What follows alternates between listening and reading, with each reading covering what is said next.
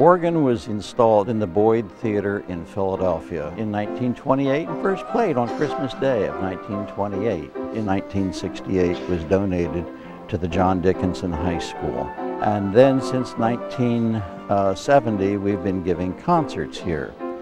The RKO Stanley Warner Company, who owned the theater at that time, inventoried all of their assets to see what they might be able to donate. So I made an application. And lo and behold, the Boyd Theater organ was eventually given to us. And it has become the fourth largest theater pipe organ in the world. There's something about the music that just catches you. It's a different sound, it's a magical sound. It's like controlling a 100-piece orchestra. It's unbelievable because you have full control over this mammoth sound. The theater organ itself was a unique instrument because it was used for the orchestra of the silent era.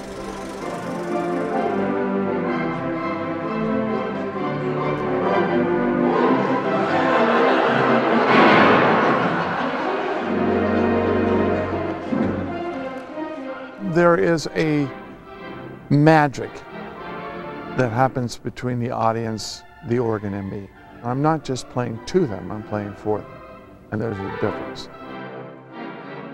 This is my 30th concert coming up. That's 30 years.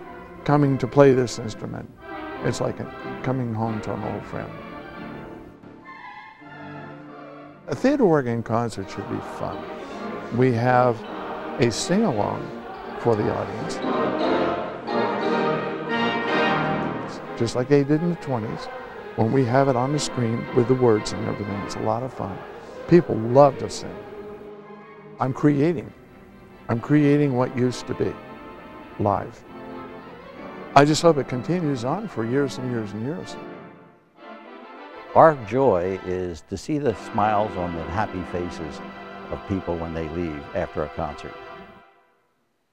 I want them to come and enjoy and have fun, because that is what a theater organ concert is, fun.